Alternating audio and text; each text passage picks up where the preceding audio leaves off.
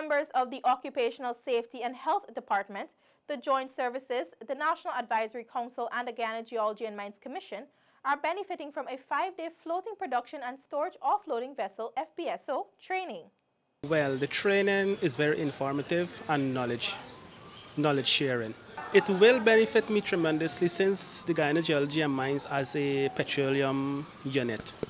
And most of those engineers, most of the staff in the petroleum units, they will visit from time to time. They will have to go out there and do auditing, do inspections. What I'm going to say is that what we've learned here, there's going to be on continuous training.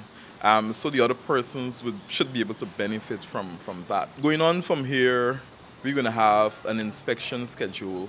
And at the appointed time, the inspections will be carried out on the FPSO. Those were just two of the participants who benefited from the 5-day floating production and storage offloading vessel FPSO training. The initiative is a collaboration among the Ministry of Social Protection, the International Labor Union, and the Department of Energy. Occupational Safety and Health Consultant Gwen King noted that the exercise will equip the professionals with the knowledge and skills to conduct health and safety inspection on FPSO vessels. We have brought in all our officers. It's 11 of us, and all 11 are there.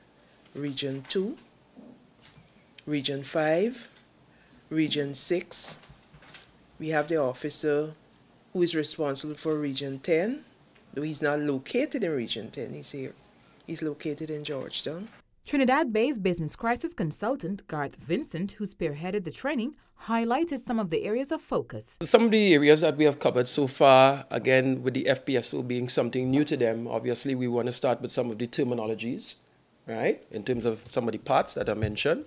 Then we moved up into what you call the layout of the vessel, where we would know the key areas of the vessel. And, of course, tie that back to the areas that they would actually need to inspect, assess, and audit. From the Department of Labor with videographer Akeem Thomas for InfoHub, I'm Mayana George.